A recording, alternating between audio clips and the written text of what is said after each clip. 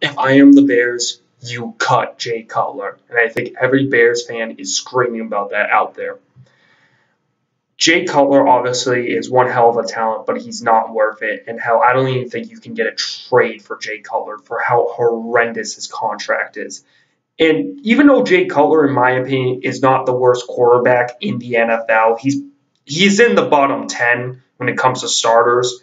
But at the same time, though, you're not going to pull off a trade for that. You got to cut him, and then he was going to sign somewhere else as a backup quarterback. Now, the one thing about their quarterback situation is I definitely do like Mitch Trubisky. In my opinion, he's the best quarterback in this draft, or so far in the first round. I like him a lot better than Deshaun Watson. But at the same time, though, I don't think the Bears won't do awful with Deshaun Watson. I think he could be very good with Alshon Jeffrey if they franchise tag Alshon Jeffrey. And I would like to see him with Kevin White, a nice agile player, just to see how well he'll do there. Also, when I also look at the Bears, I also see maybe they could use a third receiver. I do like Eddie Royal, though, as a returner. He's a good return man. But at the same time, though, I would like them to see kind of like what John Fox did in 2013, that kind of offense where they basically had Demaryius Thomas, Eric Decker, and then they had Wes Welker and then Julius Thomas. They could do something like that. I think if they could, I know they like Zach Miller, but add a speed tight end and then add a nice agile player at the slot position. And hell, maybe they could just fit in Eddie Royal in there. Who knows? Now, in 2016, the Browns actually did sign some players out there. They got Danny Trevathan and then Akeem Hicks. But I still think that they're going to need a guy on the end for Akeem Hicks to work, because Akeem Hicks was good, but they had to use a pass rusher with him in New England on the other side. They had a lot of pass rushing depth there. So if you're the Bears, you have to put a lot of depth on the defensive front. And you could sign Chandler Jones. I know he's an option. There could be a guy you could trade for here and there. I think maybe DeForest Buckner out of the 49ers, maybe they don't want him.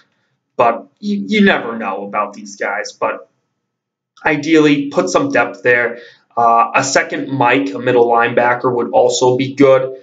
And yeah, an edge rusher would be good. If Myles Garrett falls into their lap, and Myles Garrett, he seems kind of like a scrub killer.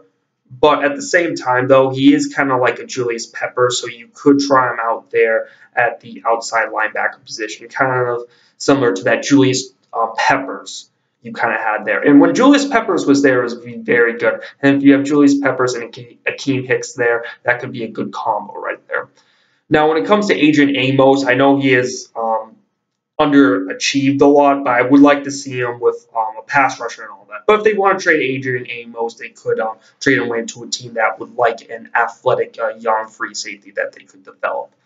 Now, cornerbacks, it's a very interesting position. They got to get some more depth there, too. About the Bears' defense, it's all about depth. So, obviously, another big cornerback would be interesting right there.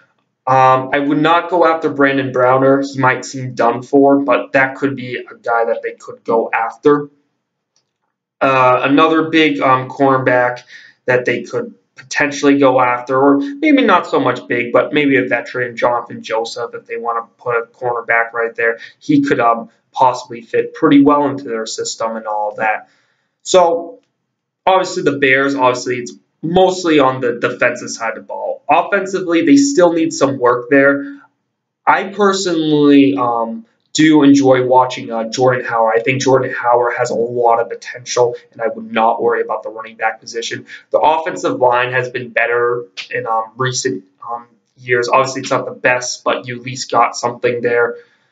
And overall, the offense isn't really the concern. And when Jay Cutler was okay this year, the Bears' offense was okay. So if you could just get maybe an exciting quarterback, Deshaun Watson, a gimmicky quarterback, I think that could actually really work really well for the Chicago Bears and all that. So on the defensive side of the ball, you got to work on that depth. I look at Deshaun Watson, maybe Myles Garrett. Try to go after one of those guys that they go after there. So for the Chicago Bears, I know they kept John Fox after a losing season, and I personally like John Fox as a head coach, but they're definitely gonna have to improve on the defensive side of the ball when it comes to depth, and offensively, they're gonna really have to really show up just to help that defense out because it's really hard to clean up a defense in just one off season. Offense, it's a little bit different. You can get a couple guys here and there and it can work, but for the Chicago Bears defense to develop, to run that Tampa 2, to run that pass rush and all that they really want, it's going to take a couple years and it's going to be a slight long-term project.